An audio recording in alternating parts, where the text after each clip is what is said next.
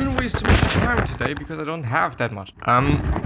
We're gonna start with Superhuman by Dave Asprey, which I think is a pretty cool book about apparently biohacking and really kind of aging backwards, as he claims. But yeah, I'm gonna read. Introduction. Who is this book for? Do you want to dramatically extend your lifespan, get more energy and power, brain power than ever, or even age backwards? This book is written with you in mind. About the author. Dave Asprey is a Silicon Valley investor, computer security expert, and entrepreneur who spent 15 years and $250,000 to hack his own biology. The Financial Times calls him a biohacker who takes self-quantification to the extreme of self-experimentation. His writing has been published by the New York Times and Fortune, and he is presented at Wharton Kellogg, the University of California, and Singularity University. Okay. In the summary, despite being an experienced biohacker, Asprey's interventions in Superhuman are simple and accessible to all of us. Healthy diet, quality sleep, harmful light avoidance, regular exercise, and more. In this summary, we'll also explore little known but powerful hacks from ozone therapy to power jaw alignment that can decelerate cellular aging and supercharge your body's ability to heal and rejuvenate, which is, by the way, also something that I'm interested in, you know, optimizing my body as much as I can so that I'm feeling as best or as good as I can. Book summary introduction. What is the first thing you would do if you ever gain control of your own biology? Not die, probably. The author wants to take things further, aiming to age backward and finally heal like a deity. So he can keep getting better with age instead of suffering an inevitable decline. He wants to go from a mere mortal to a 180-year-old superhuman. And there's a quote, "Someone with the wisdom of age but who heals and regenerates like a teenager." Let's see how he plans to achieve that. Disclaimer, before you try any experiment or unlicensed medical approach suggested in the book, first consult with a doctor. Yes. Part 1, Don't Die. The 4 killers. Aging is death by 1,000 cuts, the author says. These are the 4 diseases most likely to leave the deepest cuts as you age. Heart disease, 23% risk dying from it. Diabetes, 25% risk dying from it. Alzheimer's, 10% risk dying from it. And cancer, 40% risk getting it and 20% risk of dying from it. Which is not cool and not great and not amazing. As you age, your mitochondria, responsible for producing lots of energy from the food you eat, become damaged and begin producing an excess of free radicals, which leak into the surrounding cells and lay the groundwork for the 4 killers. To stop damaging your own body with thousands of big or small cuts, focus on the basics.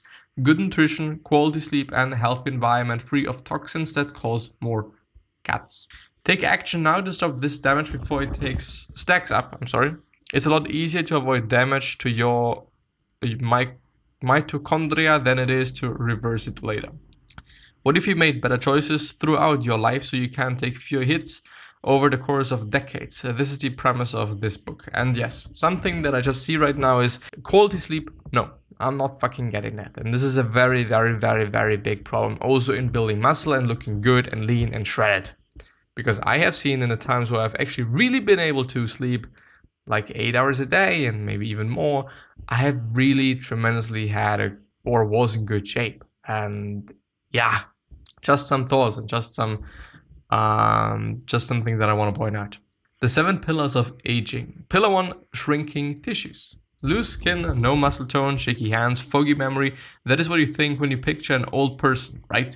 This is what happens when we age, when cells die and are not replaced. Brain-wise, this causes cognitive decline and dementia. To avoid a lot of unnecessary cell loss, keep your mitochondria healthy. Pillar 2, mitochondrial mutations. Your mitochondrial DNA is a lot more susceptible to mutations than your human DNA because mitochondrial DNA has a limited ability to repair itself when it is damaged. Again, you're going to want to take fewer hits to your mitochondria.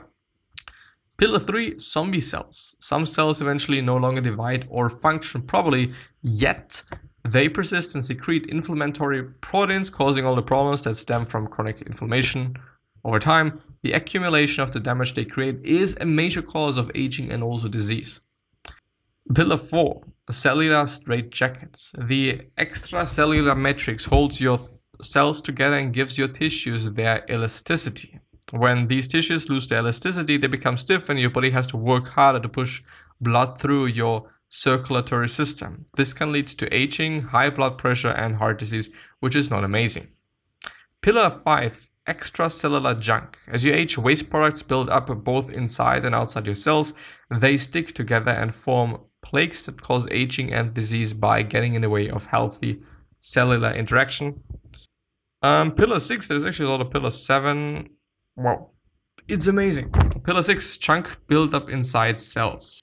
Each cell's own built-in waste disposal system incinerates unwanted materials of all kinds, keeping your cells free of junk and able to function optimally. When the system malfunctions, the waste products end up just sitting there, clogging up the cell until it can no longer function, which is not a good thing.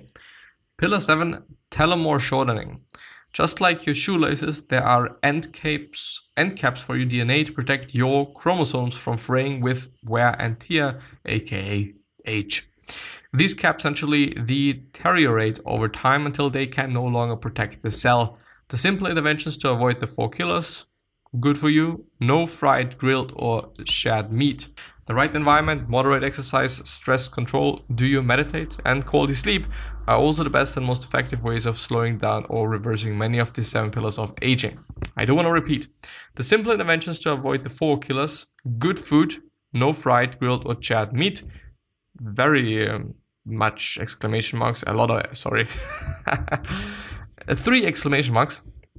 The right environment, moderate exercise, stress control, so do you meditate, and quality sleep. Food is an anti-aging drug. When it comes to aging, grains are bad, sugar is bad, charred or fried stuff is bad, and too much or too little protein is bad. Instead, opt for tons of organic vegetables, limited organic fruit, and meat only from pastured animals. When you eat enough of the right fats without excess carbs or protein, your body leans to efficiently burn fat for fuel. If you eat excess carbs or protein, your body burns those first. I didn't know about the protein part there. I always thought proteins are like the overall most important thing and whatnot, but yeah, ideally, get your protein from gently cooked grass-fed animals, wild fish, or plants like hemp, period. Limiting how much protein you eat or intermittent fasting are 2 of the most painless, high-impact ways to live longer. I didn't know about that, but I'm actually not quite sure about that. I don't know, because there is a correlation between how long you live and the amount of muscle you have. For building muscle, you need protein. I've seen studies or I've heard something. I should definitely look that up. But yeah, it's actually not that of a long summary, unfortunately, because I would like to have more of that. Well, anyway, sleep or die. A lack of good sleep directly increases your risk of dying from one of the 4 killers, while good quality sleep promotes skin health and youthful appearance and healthy cell division. To improve your sleep, we get a sleep tracker. Did it take you a long time to fall asleep? Are you wasting your night with light sleep? Did you snore, which is a sign of inflammation? The more time you spend in either REM or deep sleep, the more restorative your sleep will be. You can increase your sleep quality by meditating, taking a hot bath before sleep, eating better, consuming fewer toxins, including alcohol, reducing blue light exposure at night, or taking the right supplements for your biology. Using light to gain superpowers. To harness the power of light, first reduce junk light at home by installing dimmers and wearing glasses that filter out blue light. To look better and have more energy, make sure you are exposed to some red or infrared light every day, or aim for 15 to 20 minutes of natural sun exposure a day. For the brave ones, consider trying an infrared sauna to aid in detoxification, boost your mitochondrial function. For help with wound healing, muscle fatigue, or tissue repair, look into red and infrared light therapy, and if your concerns are primarily skin deep, yellow light therapy may be an easy fix. Part 2. Age backward. Turn your brain back on. It is pretty hard to concentrate or improve your decision-making skills if your brain is constantly and easily panicked, even if the source of panic is a simple text message. An hour of neurofeedback can help you learn to self-regulate so your fight or flight response isn't activated quite so easily. Also, shining the invisible LED light down your brain for 2 minutes a day can dramatically improve your brain function, focus, and mood. When it comes to food, start a diet that consistently keeps your blood sugar low. avoids spikes, and keeps ketones present in your body. By the way, this is something that I've seen, like on my cheat days, which has been yesterday. I always actually, I actually always feel very, very, very bad. Like tremendously bad. I'm a normal diet, which is consisting of a lot of fruits, well, a lot of veggies, not that many fruits, quite a lot of protein at this point of time as well. I really feel good gut-wise. I never feel too full, something that I just don't know, and all sorts of shit. There are also plenty of, well, I'm sorry. No, I'm not sorry. There's also plenty of pharmaceuticals and supplements that can help you enhance cognitive function as you age, such as piracetam reduces cognitive decline with age. Q10 helps your mitochondria produce energy. PQQ, a powerful antioxidant for anti-aging, and curcumin improves memory and attention while acting as an antioxidant. Metal bashing. Arsenic, cadmium, lead, and mercury are the most toxic and present metals in our environment, although the EPA has classified each of them as carcinogens. Today we are consuming them in considerable quantities. Toxic metals such as lead, thallium, and mercury have a direct impact on mitochondrial cellular function, leading to premature aging and also decline. It is essential to periodically see a functional medicine doctor, get your urine levels tested for heavy metals, and then purge them from your or our system. Get an IV of glutathione or something. Talk to your doctor about activated charcoal treatment. Eat chlorella tablets along with fish, a common source of mercury. Consistently use digestive fiber, 15 grams every other day for a year. Okay. Sweat it out in an infrared sauna or by exercising. Polluting your body with ozone. Ozone therapy can strengthen your immune system and your mitochondrial function. Weak cells that are vulnerable to invasion from bacteria or viruses are more susceptible to oxidation. Ozone therapy kills off these weak and damaged cells while it destroys harmful bacteria, yeast, viruses, fungi, and protozoa. However, please don't try ozone gas before consulting a doctor. Accidentally inhaling it can cause permanent lung damage or even kill you, which is not cool. Fertility is longevity. Before getting any hormone replacement, get a lab test to learn your current hormone levels. The author has supplemented many of these hormones. Testosterone, necessary for muscles and sexual function. DHEA, pre-hormone, and oxytocin, best known for its role in making you feel good and bond with others. There are many simple ways to hack your hormones besides hormone replacement therapy. The good one is get good quality sleep consistently. Maybe I'm actually gonna try what is feel like the week, just really trying this week to get a good amount of sleep, which means optimizing everything else for me. Eat the right foods. Stop eating sugar, soy. Why soy, motherfucker? Because tofu is fucking amazing. Excess omega-6 fats and refined carbs, and replace these foods with additional healthy saturated fat from grass-fed meat, pastured eggs, and energy fats. Go through your toiletries and personal care parts and get rid of everything containing phthalates and parabens, which mimic hormones in the body and disrupt your natural hormone function. Exercise regularly and avoid junk light and other environmental toxins. Your teeth are a window to the nervous system. When your bite is misaligned, your jaw is always on guard, trying to keep you from banging your teeth into one another. This causes the trigeminal nerve to send a threat message to your autonomic nervous system, triggering a fight or flight response and releasing cortisol, the stress hormone, which is highly inflammatory and has its own profound aging effects, which is fucked up.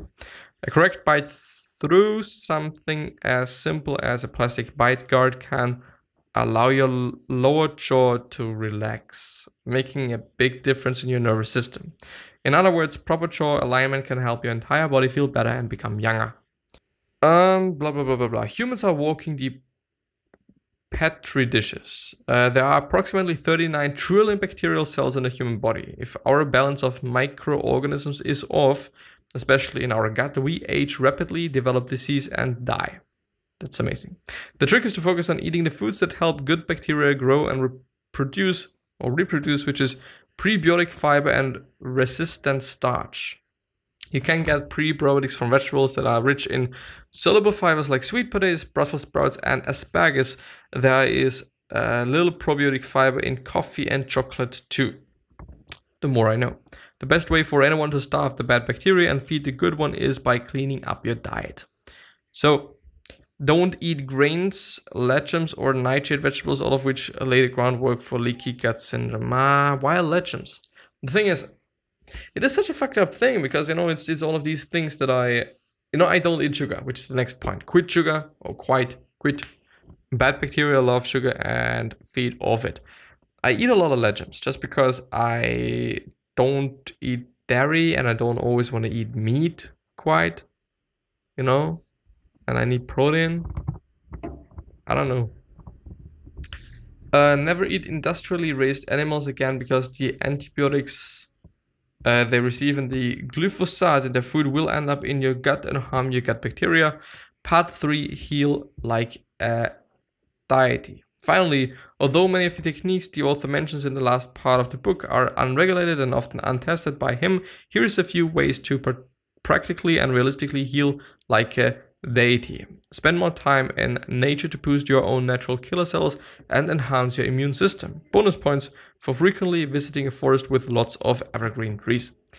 Get your hormone levels checked and look at any prescription meds that may be causing a problem. To improve sexual function, simply practice Kegel exercises on a daily basis. For your skin to look younger than ever, a supplement with grass-fed or pastured collagen protein, at least 10 grams per day. You can also make bone broth if you don't like collagen protein. Eat more foods containing polyphenols and antioxidants, which is vegetables, coffee, tea, and chocolate. For your hair to look shinier than ever, stop using chemical-laden personal care products and switch to all natural versions. Throw out anything containing phthalates, parabens, and bisophenols. For women, consider alternatives to hormonal birth control. Deal with your stress already. To stimulate blood flow to the scalp, get a head massage or purchase an at-home massager. Key takeaways. As a general rule, always aim for good nutrition, quality sleep, and a healthy environment free of toxins. Quit eating grains and sugar and never eat industrially raised animal again. But I'm not so sure about grains. Like I do like grains, but yeah, I actually don't eat them that often. The only thing that I'm eating is oats on quite a daily basis. The health and diversity of your gut bacteria is the most important part of your system. And before trying any advanced biohacking technique or drug, always consult with a doctor. Action steps. Clean up your diet for your gut bacteria to thrive. Invest in a sleep tracker and improve your quality of sleep. Listen to the author's podcast for advanced biohacking techniques. Bulletproof radio. I know the bulletproof things. Have I actually gone through this book already? I don't know. Further reading. Meta-Human by Deepak Chopra. New York Times bestselling author Deepak Chopra unlocks the secret to moving beyond our present limitations to access a field of infinite possibilities. Lifespan by David A. Sinclair. In this groundbreaking book, Dr. David Sinclair, leading world authority on genetics and longevity, reveals a bold new theory for why we age. And the last one, For Small Creatures Such as We by Sasha Sagan, part memoir, part guidebook, and part social history. This is a luminous exploration of Earth's marvels that require no faith in order to be relieved. But I do wanna quickly... Dave Asprey. I do wonder what Dave Asprey's physique is looking like. Yeah, it's this dude, I know. I do wanna actually... Can I find something like that? Well, I mean... Is this the same dude? I don't know. I mean, he looks quite good, I guess. Yeah, he looks quite good. Fat burning man, able James, and bulletproof. Well done. But I have heard about the Mike. Is this also him? Ted Naim. No, it's not him. I've also heard of the mitochondrial thingy thing. Well, there's actually also another book, The Bulletproof Diet. This is, I think, what I've gone through, which is also by him. Yes, it's also by him. And also some other books apparently. How a Bulletproof founder Dave Asprey and whatnot. But he's also fairly old, so this is something that I also have to take into account. How to get a bulletproof body. There's actually I don't know what I want to say, by the way. Body hacking gym. So he's also going to the gym. What about calisthenics, motherfucker? Bulletproof diet, how to get a bulletproof body. There is some picture, and this picture is how much time have you spent being too tired, even though you worked out or struggled to find a way to lose fat? If you're like most people, the answer is too much. Being healthy is just as important for entrepreneurs, college students, blah, blah, blah, blah, blah, blah, blah. Eat a bulletproof diet for a bulletproof body. Eat lots. Long-term calorie restriction is not an effective weight loss method, and it has disastrous effects on your health and your brain. When I was 300 pounds, I ate 1,000 to 1,800 calories a day and worked out 9 hours a week. I didn't lose a pound. If anything, I was gaining. Here's why. Actually, very interesting. Fucking interesting. Calorie cutting. Restricting calories is a stressor. When your body is stressed and believes it is starving, it wants to hold on to fat. By eating more of the right foods, you tell your body it's okay to burn fat. Nutrition deficiencies. Nutrition-dense foods are often sacrificed when people restrict calories.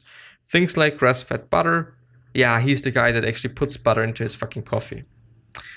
Fatty pasture-raised meat and organs have highest nutrient content of any food. They're also high in calories, which is why misinformed, calorie-fearing people avoid them. Without proper nutrition, your body won't effectively burn fat or build muscle. Eat nutrient-dense foods like those on the Bulletproof diet and ignore the calories. It's food quality and composition that matters and not the volume. You know, I've actually heard very recently that the whole calories in, calories out is actually not that of a huge thing.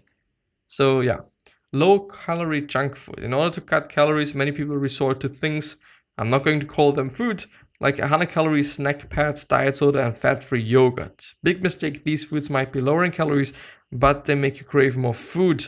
They don't satisfy your appetite or provide nutrition. They contain toxins that will, and blah, blah, blah, blah, blah. Maintain high, healthy, saturated fat intake. To burn fat instead of sugar, it also keeps you satisfied with prevents cravings. Make sure you're eating high-quality fats, not vegetable oils or peanut butter. Saturated fat like coconut oil and grass-fed butter will not cause hardened arteries. They help your brain and body perform and look better. Fats are needed for the foundation of sex hormones like testosterone and human growth hormone. A high-fat diet prevents blood sugar swings and low energy. When in doubt, eat more fat. I eat 60% of my calories from fat and often have a meal that is only fat, which keeps my metabolism running. And maybe this is something that I'm going to try out this week. That I'm going to eat more fat and yeah, I'm just going to eat more fat. Because, you know, I've been restricting myself just because calories. Just because calories. But yeah, avoid toxins. Yes, sleep. Sleep is one of the most important aspects of maintaining a bulletproof body. Without proper sleep, your body won't repair muscle tissue, burn fat, or recover for the next day. Poor sleep is hungry, distracted, weak, sick, and fat. Through various techniques, I've been able to hack my sleep to the bare minimum. This is after wrecking my adrenals by doing it wrong. One of the reasons I can sleep so little is because I'm healthy. If you're currently obese or struggling with body fat issues, you can't afford to limit sleep. Don't try to sleep 5 hours a night and lose 100 pounds at the same time. It won't work. And don't try to start a weight training program while cutting sleep. If you're exercising, you need to sleep much more than a sedentary individual. Muscle tissue doesn't repair unless you get adequate delta deep sleep. Aside from my 2-year-long no exercise experiment, one of the reasons I don't exercise regularly is that I would have to sleep a lot more. A 20-minute workout can increase your sleep needs by over 3 hours, but I'm still gonna work out just also because I like it. Sleep as long as you need if you're exercising more than 2 times per week. If you want to hack your sleep, do it right. Read our articles on sleep hacking. This is not an area where you can afford to be reckless. Sleep deprivation can cause several adrenaline, fatigue, blah, blah, blah, blah. But having an extra 4 hours a day is priceless. Yes. Body exercise guides. There's a number of advantages. Exercise improves bone density, blood, blah, blah, blah. Correct hormone balance, burn fat and gain muscle. There's the point of diminished return with exercise. More exercise will not always lead to more benefits. Most people over-exercise.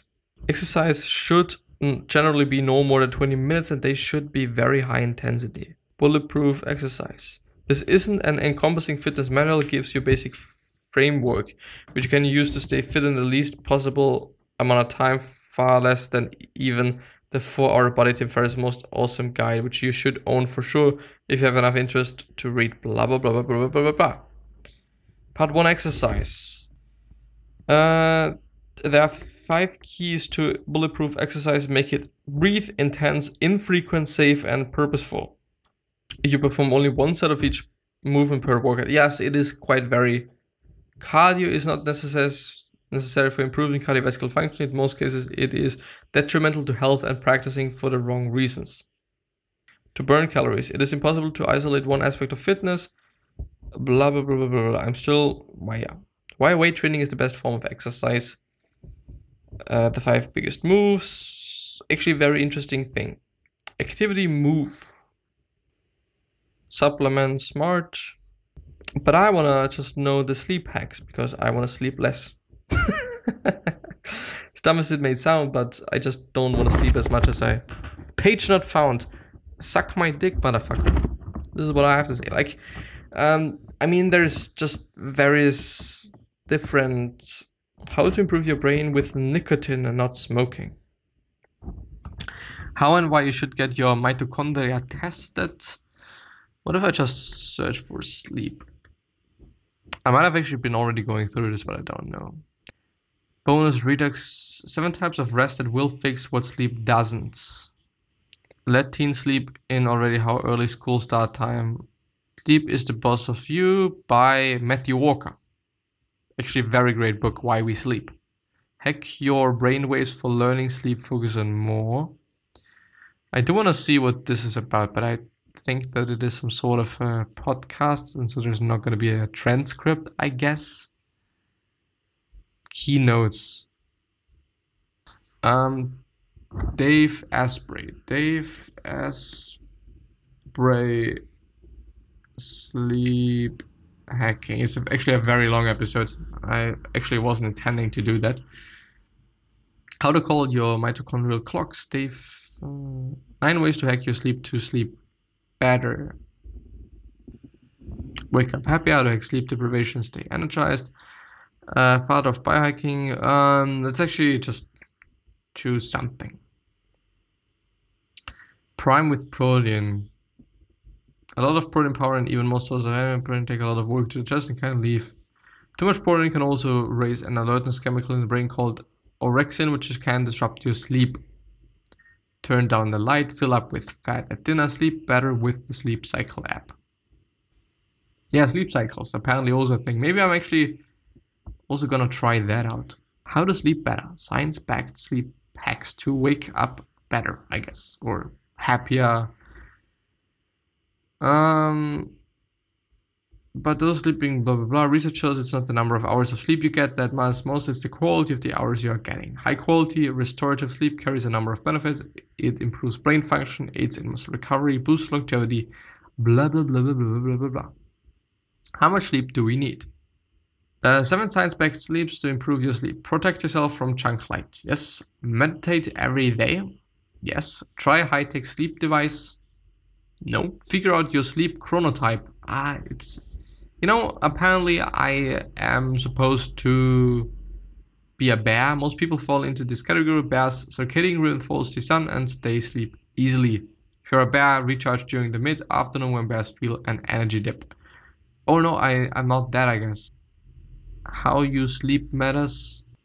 Fill your plate with the right fats. Maybe I'm also gonna try that out, to eat a lot of fats before on my evening. Take these supplements. And yeah, that's quite it. I don't know, just figure out your sleep cycle. This is something that I can tell you. But yeah, anyway, I'm gonna end this episode there, so I wish you the best health for happiness and most success, and also hope that you're gonna myself and you're gonna be remembered. Which basically means your legacy basically means being a nice person. That means remembered as a nice person, which is a pretty fucking cool thing. Yeah, instead I have you are, why are you here, what are you trying to change, and what is bothering you the most? These 3 questions. I hope they're gonna show you your purpose and maybe even a business idea, which is a pretty fucking cool thing. One last question is, what could you essentially say to another person that is indeed gonna change their life? Because I totally believe that we all can say something, which is an amazing thing, and so please think about it. And yeah, I'm gonna see you next time. Bye bye. Please take care. Really.